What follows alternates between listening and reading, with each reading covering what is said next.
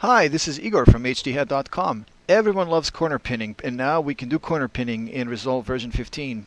Here is a shot of a school bus, a really short one. And I will click on Media Pool and show you a shot of a really cute dog. And we'll take this dog and corner pin him on the bus. Close Media Pool down and take this source clip to Fusion. In Fusion, I'm going to open Media Pool and drag our dog down here. I will right click on the dog, say rename, and change this to dog. And we'll do the same thing on the other media in node, which represents the bus. This time I will just press F2 and rename that to bus. This will help us a little later on. Now we can close the media pool, and I will customize the viewers to show only one display, not two, by clicking here. We'll move this line down, give us a little bit more room. And we'll corner pin our dog right in this window here.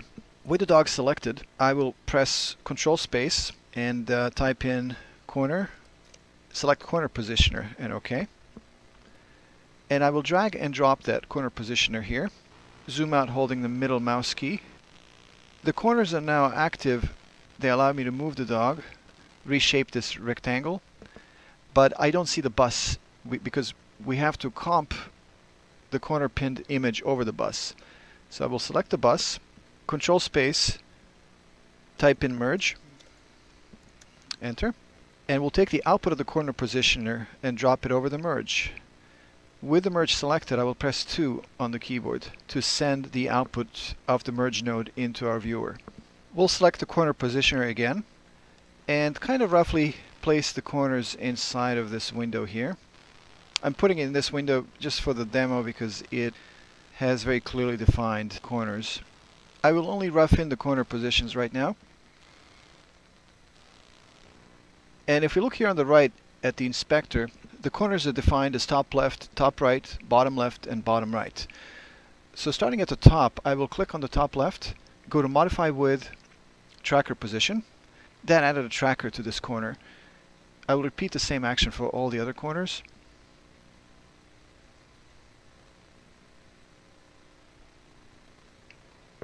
And then we'll go to Modifiers tab, where we have our 4 trackers.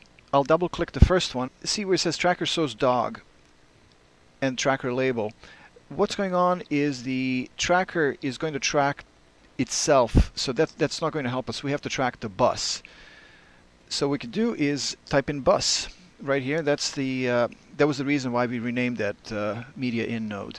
And now I can do the fine positioning by dragging the actual tracker in place. I will repeat that for the other 3 trackers. Track 2, we'll change it to bus.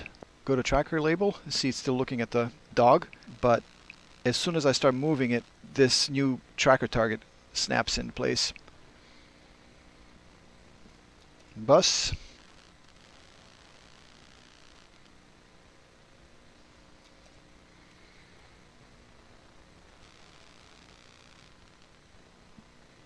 And let's track. So I'll track one at a time. We have tracker 4 open, so I can just work backwards.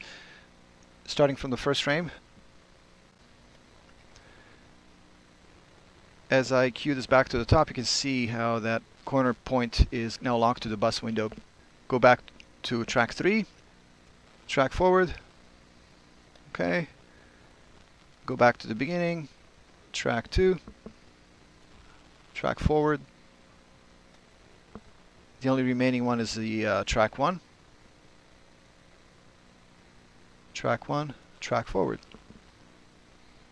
Okay, let's push play and see what it looks like. Alright, so it's not the best track in the world, but it will do for our purpose.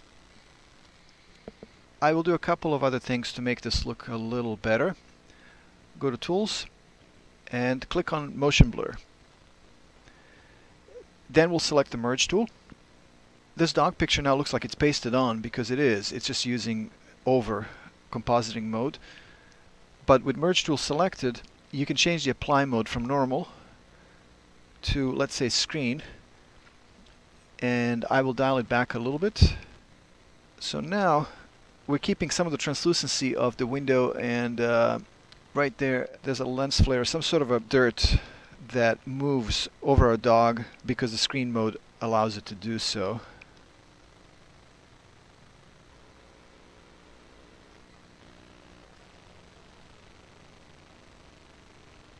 There's one more thing I need to do. We'll click on the dog, press 2 on the keyboard.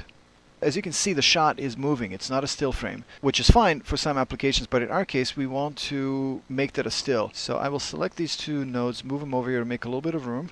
It's really not necessary, it's just purely cosmetic. We'll select the dog, press Control Space, type in time for time stretcher. Select that, click on OK. Press 2 on the keyboard to send the time stretcher into your main viewer, and as you can see, that first frame is now frozen.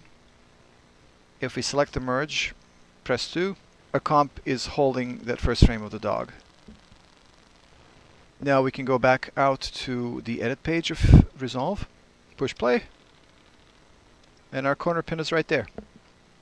This was just a quick and dirty overview of corner pinning. There's a lot more to it and you can get a lot more sophisticated, but this should get you started. Thanks for watching.